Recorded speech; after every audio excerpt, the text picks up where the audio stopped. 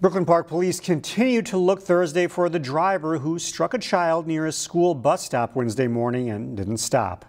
Police released this video Thursday of the hit and run. A 12-year-old child was struck by the vehicle's passenger side mirror near 63rd and Boone Avenues.